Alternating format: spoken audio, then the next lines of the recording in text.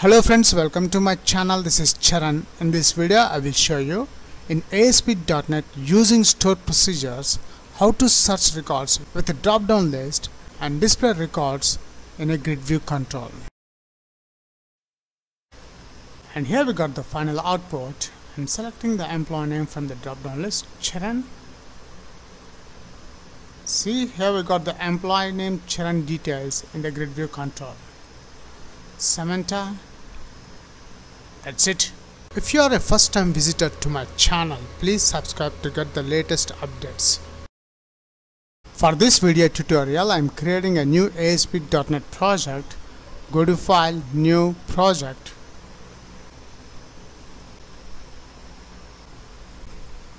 And from the web templates, I'm choosing ASP.NET Web Application and the .NET Framework is 4.6.1. The application name I'm giving search drop-down grid view with store procedures. Okay. And from the ASP.NET templates, I'm choosing empty. Okay.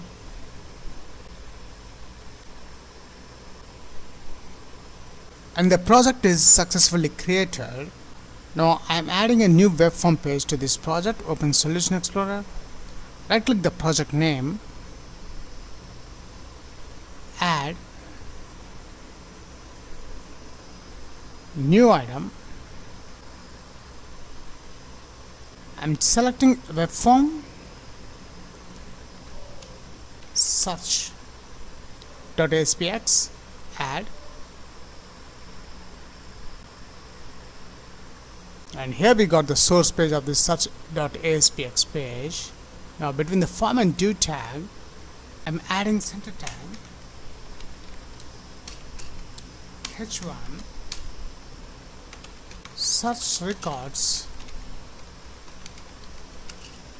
from database with drop-down list and bind data into grid view control. Horizontal line.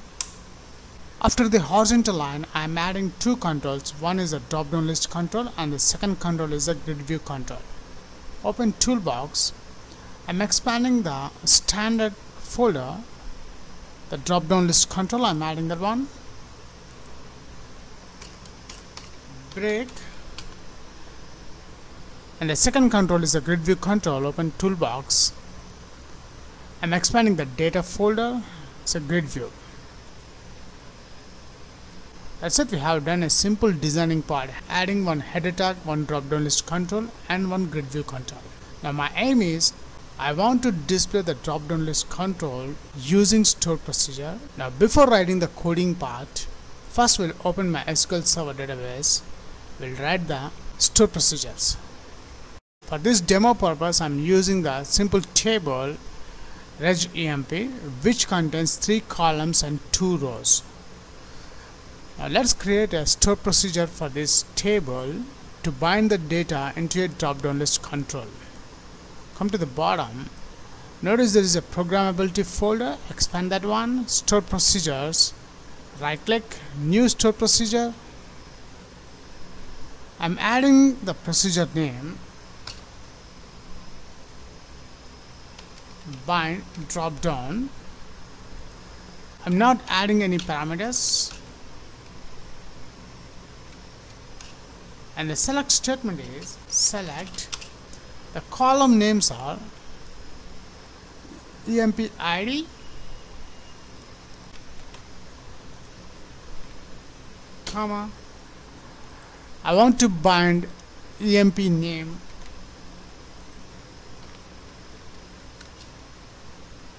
from the table name dbo.regEMP table and paste here. That's it. Let's create this stored procedure, execute, and here we got the message command completed successfully. Now let's create another stored procedure. When we select the particular employee record from a drop-down list control, I want to display that employee record details into a grid view control. Again, go to stored procedures, right click that one, new stored procedure, and create procedure. The procedure name is gridview bind is a procedure name. I'm adding the parameter at the table name emp id, which is an integer data type, and the select statement select start from the table name is dbo.reg emp. Copy that one and paste here, where I'm searching the records with the help of emp IDs is equals to at I'm adding this parameter emp id.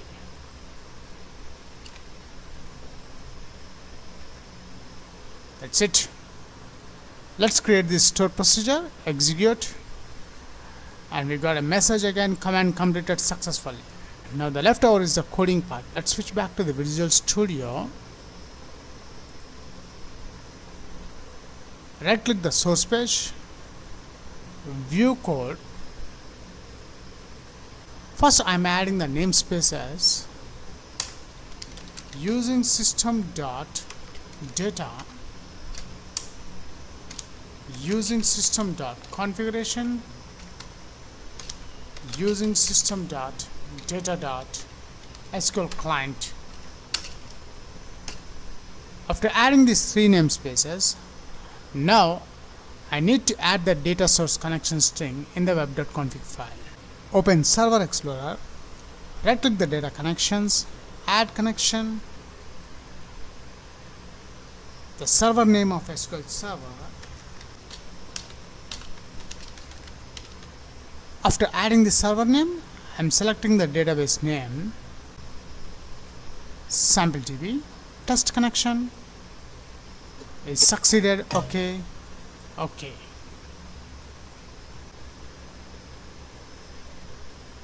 And notice here under data connections, we got the sampledbo.dbo is added. We need the data source of this sampledb.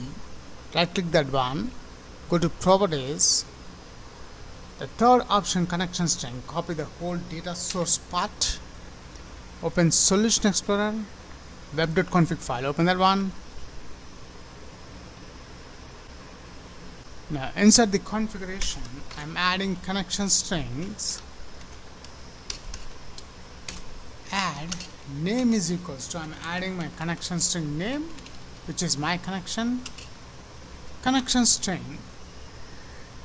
I'm adding the data source, and the last property I'm adding the provider name, which is system.data.sql client. After adding the connection string in the web.config file, switch to the code behind. Let's bind the drop-down list with the help of stored procedure. String main con is equals to configuration manager dot connection strings. Between double quotes, I'm adding the connection string name, which is my connection. Copy that one and paste here. Dot connection string SQL connection SQL con is equals to new SQL connection, which takes this main connection variable.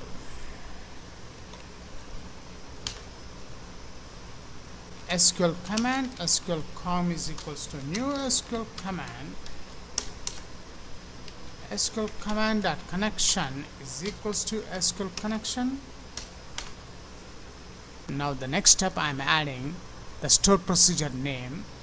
SQL com dot command type is equals to command type dot stored procedure.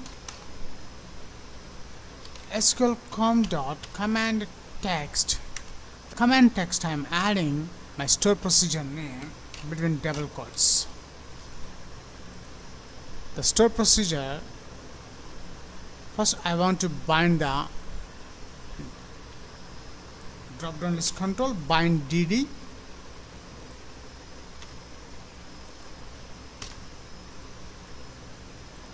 Let's open SQL connection, SQL con.open method, drop down list dot data text field is equals to, the data text field is emp name, copy that one, I'm pasting here, drop down list one dot data value field is equals to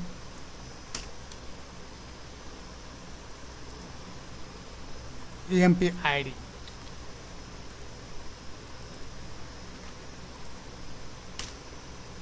Drop down list dot data source is equals to sqlcom dot execute reader method. Drop down list one dot data bind method. Now I'm adding the default text header for the drop down list. Drop down list dot items dot insert, which takes two parameters, the index value 0, which means the starting drop down list value, new list item between double quotes, select emp employee. The last one, I'm closing the connection string, close method. Let's put this code, if not page dot is post back,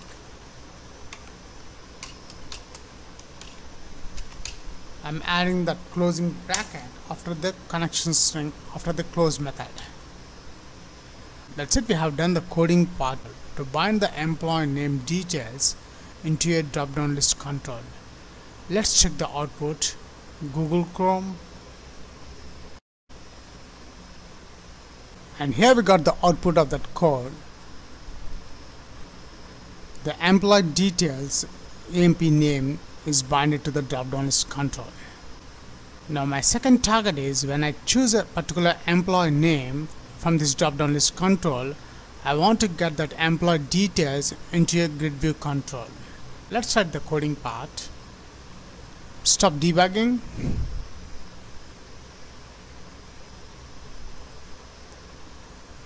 Switch to the source page, design page, select the drop down list control, double click that one. It will generate the selected indexed changed event of the drop down list control. Now instead of writing the whole code, what I'm doing, up to here, I'm pasting here the store procedure name for the grid view data, grid view bind, copy that one, paste here, SQL command dot parameters dot add with value. The add with value takes two parameters, one is the parameter name and the second one is the object value, between double quotes,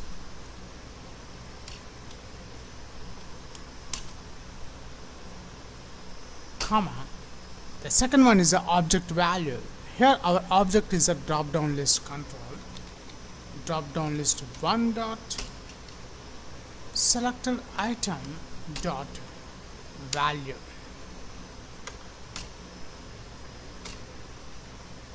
Now I'm adding the SQL data adapter. Data adapter sd is equals to new SQL data adapter, which takes a parameter of this SQL command,